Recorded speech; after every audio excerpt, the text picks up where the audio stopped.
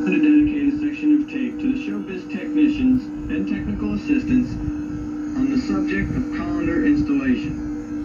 We'll be using Billy Bob as an example installation, but keep in mind all colanders are installed by the same procedures. How's it look? Any questions?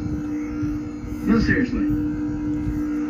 Let's look at the tools involved with installing the colander. The first tool you'll need is a tape measure for locating the hole in the skull.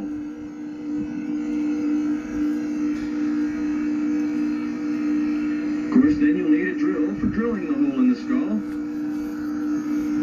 and use a 1/4-inch drill bit. Plenty of rags to cover the mechanisms.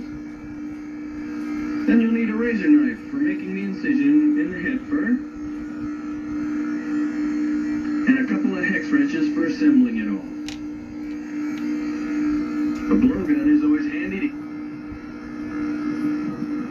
The thing you need to do is unsnap Billy Bob's mask at the fur line.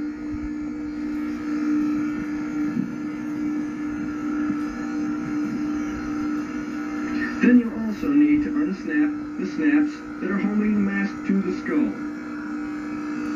Once this is completed, pull the mask forward out of the way to gain access under the skull. You want to cover all the air cylinders with rags to prevent any fiberglass particles from getting on the piston shafts.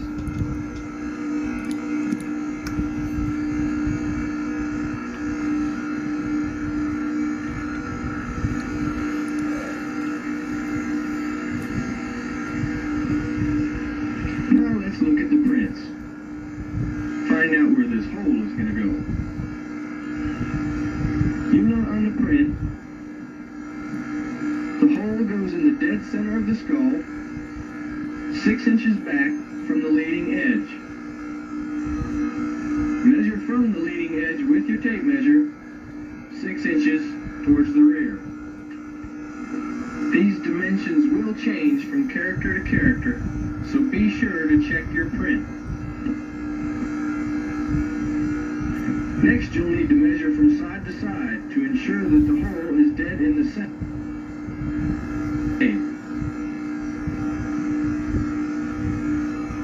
Mark the location of the hole, and it's a good idea just to double check it.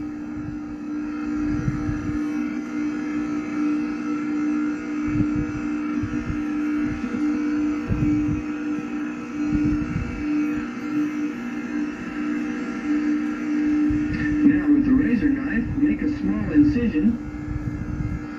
Be careful not to make any large incisions or not to tear any material. Just to hold characters and see how they stand.